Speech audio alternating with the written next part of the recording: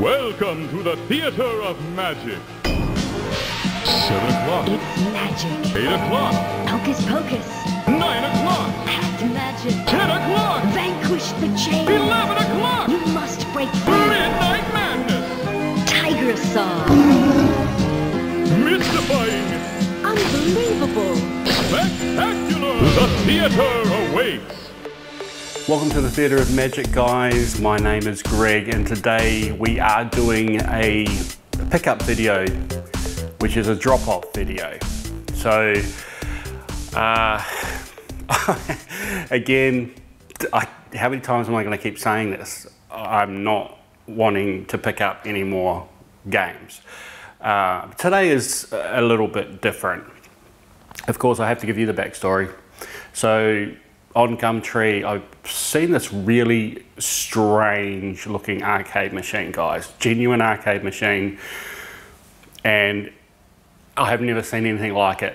So I thought it was interesting when I first looked at it.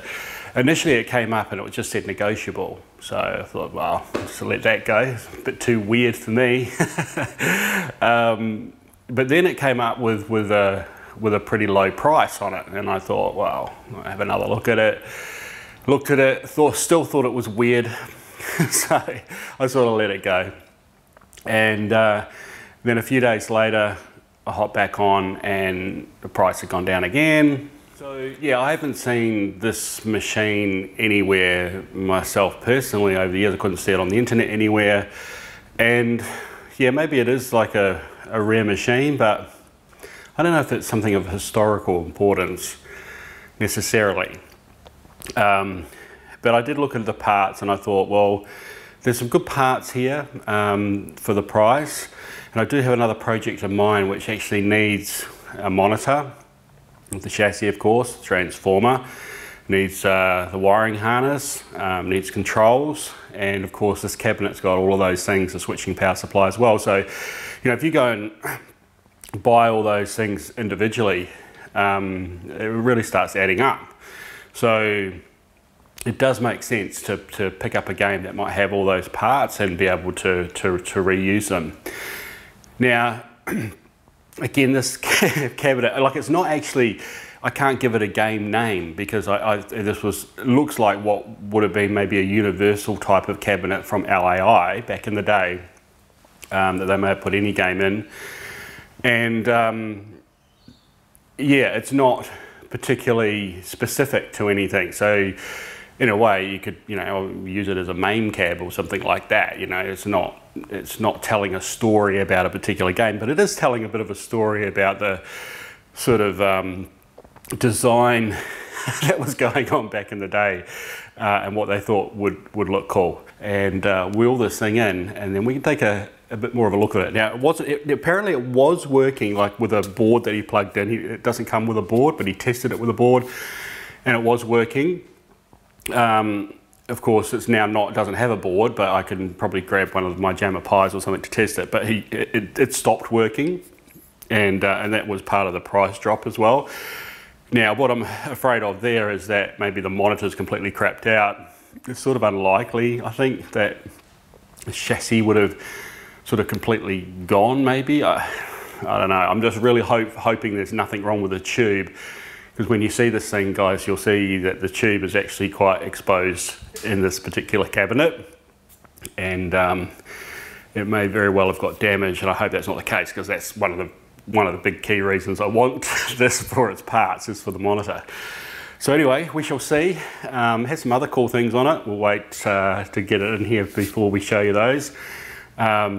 What is it? What a interesting cab. Here we go. Legit Leisure and Allied.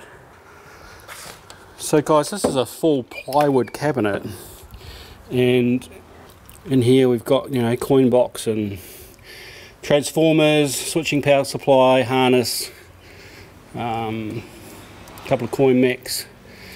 Right, so we have it inside, and guys, we were going to plug it in because apparently there's chaser lights that go around the outside here. On the inside there's definitely I can see there's some cable in there, The only thing is though, is the plug is cactus. Looks like it's completely split pins. I tried to stick it in the wall, but quite frankly it wasn't going all the way in, and it really needs to be changed. Now he did actually say that the chaser lights were going, and then he said that of course that the monitor wasn't going, you know, well, anything. In fact he didn't really say what happened, but it sounded to me it was like there was nothing, and if there was nothing, then it's more than likely when he tried to plug it back in again, who knows. I think we might be lucky. The other thing is that this is a solid plywood cab, and you know, originally I thought, well, I'll just take all these parts out, and then I was going to sort of not really think about keeping it. But now I've seen it, and I've just had a measure up of the control panel, and it's actually the same size, seems like it, exactly, to the ice cold beer control panel.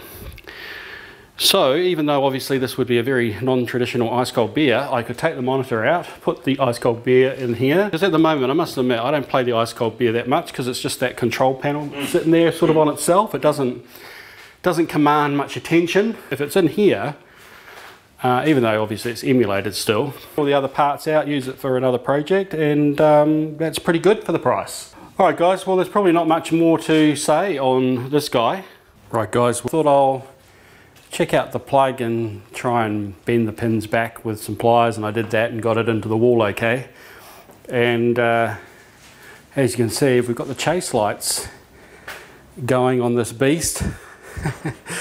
But unfortunately, I'm looking around the back here and I'm not seeing any evidence of net glow there at all. And I know it's a bit light in here, but I think we should be able to see something. And there's nothing there, which is a real shame, because it may be that that tube is no good. I mean, given the fact that this has been exposed and been moved around a bit, may have been knocked, the tube might not be any good, but look, I'm jumping to conclusions at the moment. At the moment, certainly doesn't seem to be getting any high voltage through to the back of the tube. However, we do have lovely colourful chase lights. which is pretty cool. What I'll do is I'll just set this up on the tripod. I'll just take off this front cover. I also did that and just had a look in there before. So let's take that off, because I actually want to get this tube out of here anyway. And also I'll show you how the ice cold beer control panel was sort of a fairly close match. So who knows, we might even be able to get that to fit in here as a replacement. So we'll check that out as well. So you can see the first thing is the ice cold beer control panel is exactly the right width, and pretty much, I'll line this up here, it's pretty much the same height as this. Interestingly enough, there's actual clips under here that would actually potentially hook into the clips on the ice cold beer. This one doesn't actually have the clips. It looks like someone's just tried to screw them in on the side maybe. It's certainly not using the clips at the moment. But anyway, we should be able to take this out.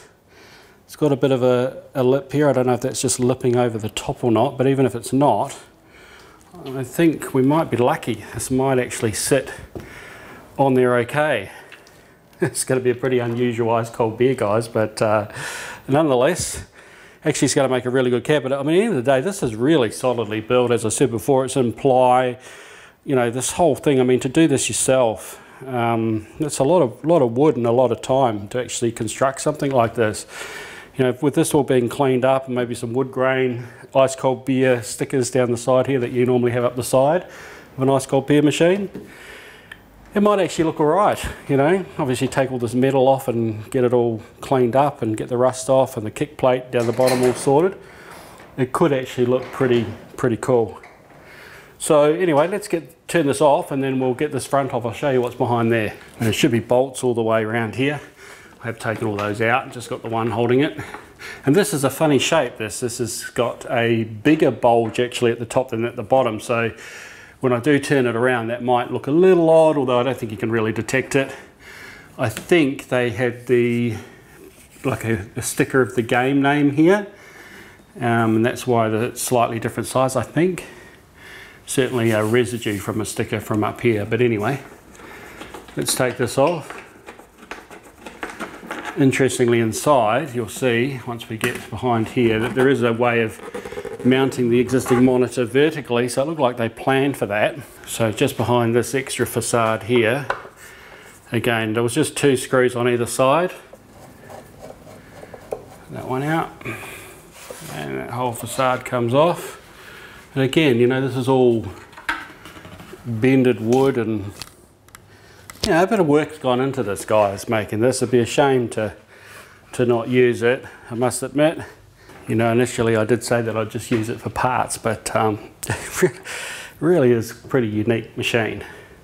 So you can see here they've got brackets here to, you know, orientate the monitor into a vertical. So it can be done. I just think that plastic won't be quite symmetrical when it's in a vertical orientation.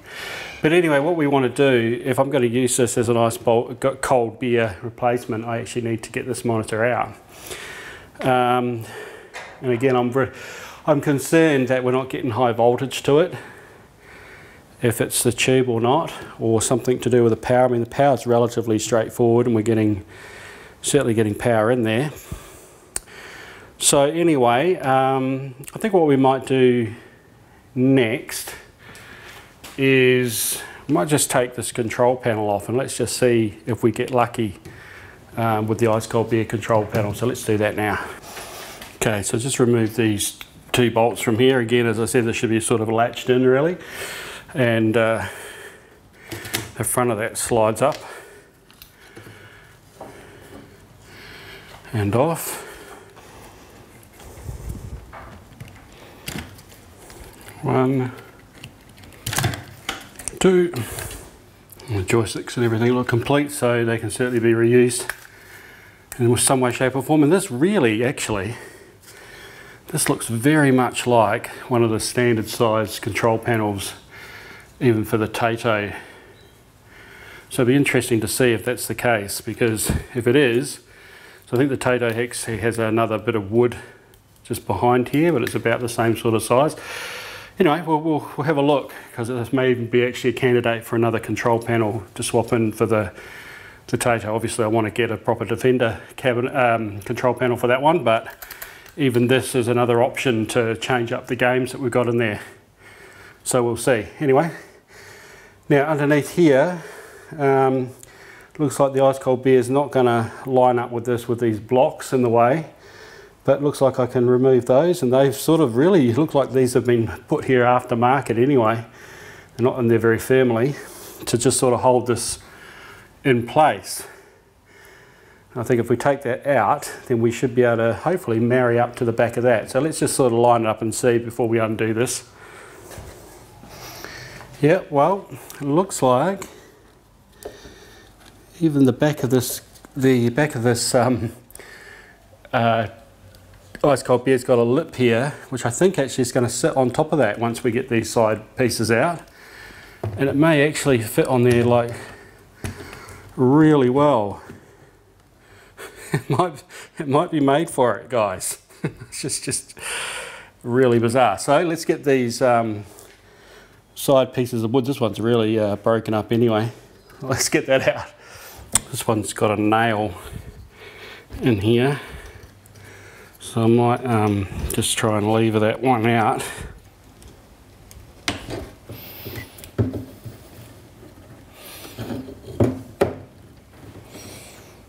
Wow, that was really in there. Even had pushed through to the outside when they nailed that in.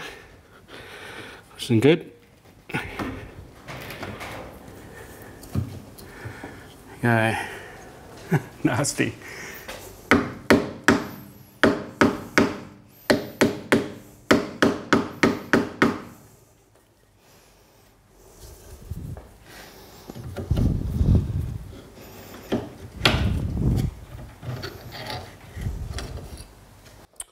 There we go, a moment of truth. Does it fit flush, guys? Let's have a look. Push the cabling behind there.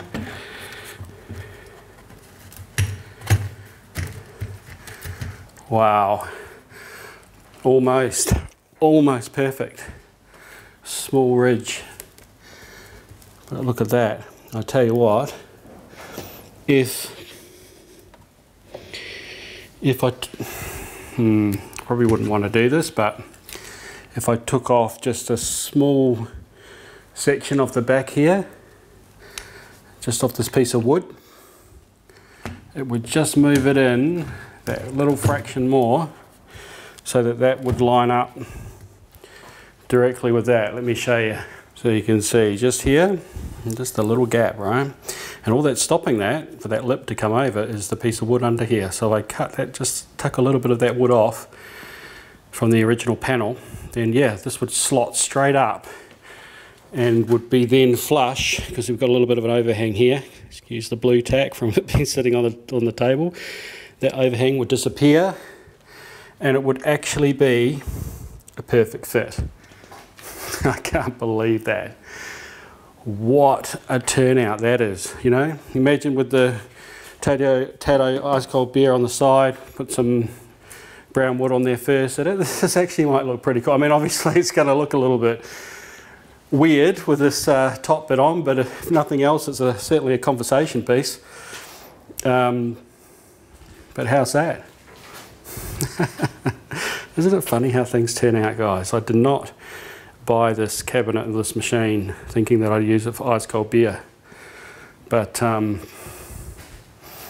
it's going to work out that way pretty well, you know. And I was talking about getting a bigger monitor, as I said before. Of course, a bigger screen wouldn't fit in here in a vertical orientation. I think the one that I've got now will. So we'll see how it looks, and then I think, you know, if it looks good enough, then we'll leave it like that. And if we take out all the internals in here, I can put some, you know, I could even put some shelves in here, and this could actually be a really good storage location. Shame I can't get my fridge in there, to be honest. This would double up as a better fridge solution, and then get a real cabinet for the main box. Okay. Well, the next thing is I do need to get this monitor out of here. So I need to discharge it first, and again, I'm not really sure if it's even got high voltage through to it or not, because we had no net glow when it was on.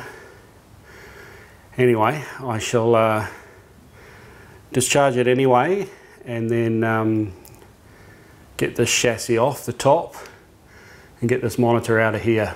You know, it's certainly not going to have it like this anyway. It's unsafe not having a back cover. The original back cover's gone, and it would just take up too much floor space anyway. You can see on the back here they got the, you know, those little kickstands we looked at before, just to stop it from hitting against the back of the wall, I guess. But with that monitor out of there, this is actually quite a slim profile. I mean, it's, you know, literally really like a real ice cold beer machine in terms of its profile. So wow, guys, I still can't believe that. I can't believe that that fits so well, and just with a little bit more tweaking I could get that fitting perfectly. It's as if it was made for it. Okay guys, well, I'm going to start work on getting that monitor out. It's going to probably be a two-man job. I need to get one of my boys probably, to unscrew this while I hold on to the monitor. We're going to have to carefully ease it out, but first of all, discharge it, disconnect the chassis, and then let's get that guy out of there. Right, so we got the monitor out.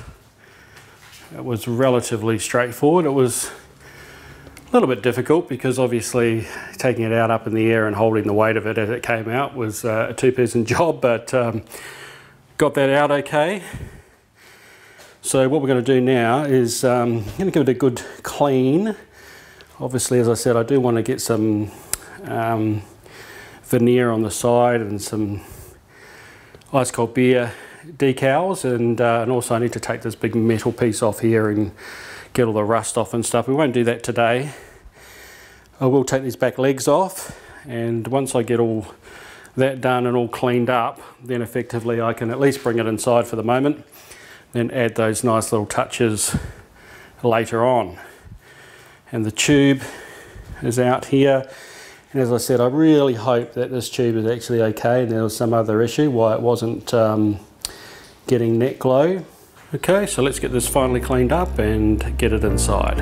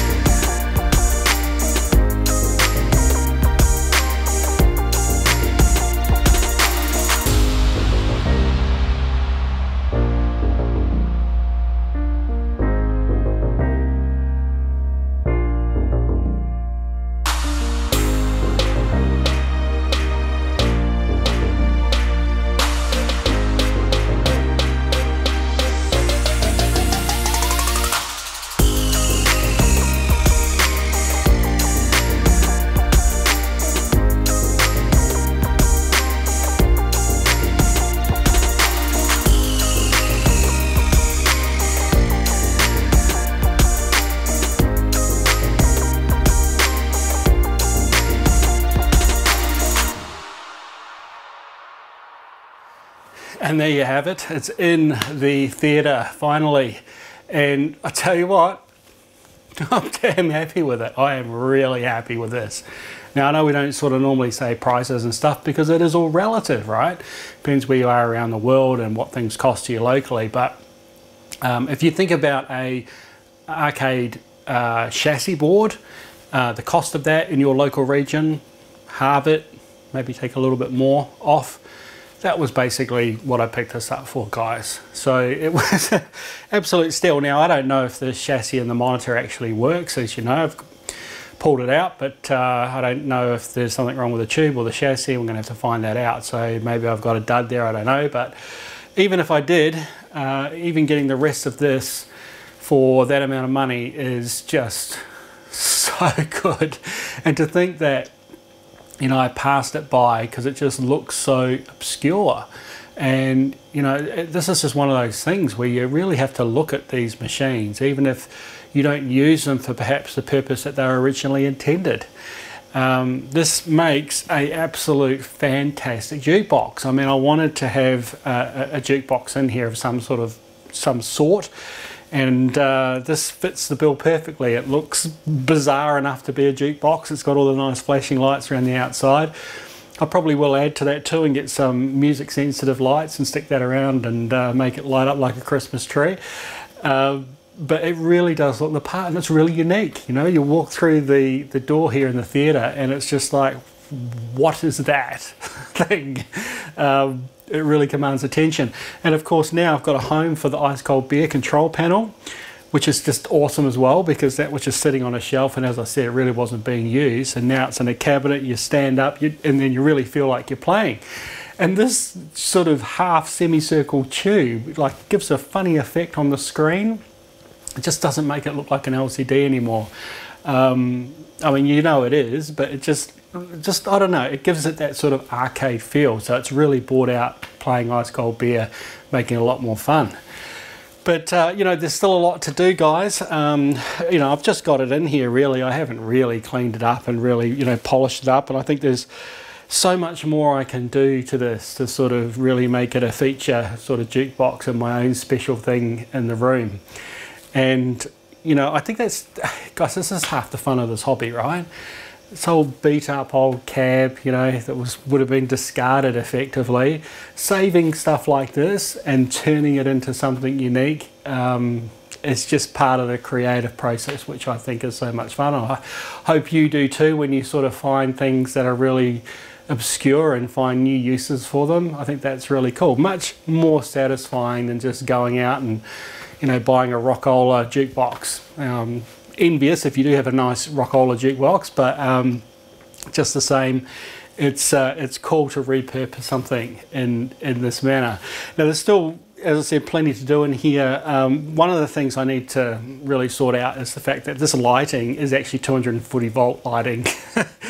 on the end of the tube, it's actually got written there 240 volts, and I don't know, I don't really like to have 240 volt lighting running around the place. These days, of course, it's all generally like 12 volts and stuff. There's no need for 240 volts, guys. So I don't know, I might change that out potentially. You know, I might leave it there and maybe wrap some, you know, 12 volt lighting around it, some music sensitive stuff that flashes with the music. I need to get some really good sound system in here to really make it pump like a jukebox. And I haven't fixed the lights on the coin door and stuff, and of course the front door needs some work and bits and pieces. So still plenty to do. The control panel here too, I need to cut that off a little bit, and so to push it up flush. But and the back needs to come off and all the rust. So, I mean, this guys is a big project. This is definitely a big project. But I'm glad to get it inside, get it in the place. It's very low profile in terms of its depth, and therefore it doesn't take up so much of the room. I mean, seriously, guys, you can hear me babbling on here, but that's because I really, really am happy with this machine. Just I was not expecting to use it for this. It's just absolutely crazy. Absolutely crazy. By the way, you saw a few screensavers going through that last video there. One of them, Back to the Future, which you may have recognised. You could do a search on that, you'll find that screensaver. Really, really cool. You can actually get an iPad version of that too. Got an old iPad, stick that on it, repurpose it, stick it up on the wall. That's a cool idea. And the other one was Electric Sheep. That's what it was called. Electric Sheep. Check that out, guys. That's actually a really unique program that it actually pulls together the compute power of computers on the web. So it does actually potentially use some of your own compute power while it's running only, and then it actually uses that power to generate some really awesome screensavers. Let me put it on, and it generates this sort of stuff, which is all rendered on, you know, top-end computing equipment centrally, creates AVI files and can make them seamless, and then they actually download those down, and then it just, you know, replays those videos as if it's sort of doing it live. So it's really low impact in terms of processing power locally when you're playing it, because it's really just playing a video file. But it's totally dynamic, so it will download new stuff on an ongoing basis, so you're completely getting, you know, new files, and you can vote these screensavers up and down to see which ones that you like, and the ones that you don't like sort of go down further in the queue, like worldwide. It's a really bizarre sort of project. Check that out anyway, do a search on it, Electric Sheep. Quite a bizarre thing, but it certainly produces some awesome visuals. Great for a jukebox as well. So yeah, guys, that's that probably wraps up this particular video. Again, super stoked. I think, you know, as a learning experience out of this, what can you do? You got to really look at those buys and those really weird machines and just work out and think, you know, what can I get out of it? And even if it is just a parts machine and, you know, getting good parts out of it, I mean, that's great as well. But just the cabinet itself, like, look at these strange machines for the cabinet. Think what you might be able to do with them. Have some fun. Be creative. Anyway, that's it for me this time, guys. I hope you enjoyed this video, and look, thanks for subscribing. For those guys that have subscribed so far, we're almost near 100 subscribers, and I did say that I would do something a little bit different, a bit special if we get over 100 subscribers, so that might come relatively soon. We'll soon see. But until then, thanks to all of those that have subscribed so far, and you know, again, look after yourself, play your games, fix your games, all that good stuff. And until next time, ciao for now. You must continue. You can do it. You are amazing. The theater is now closed.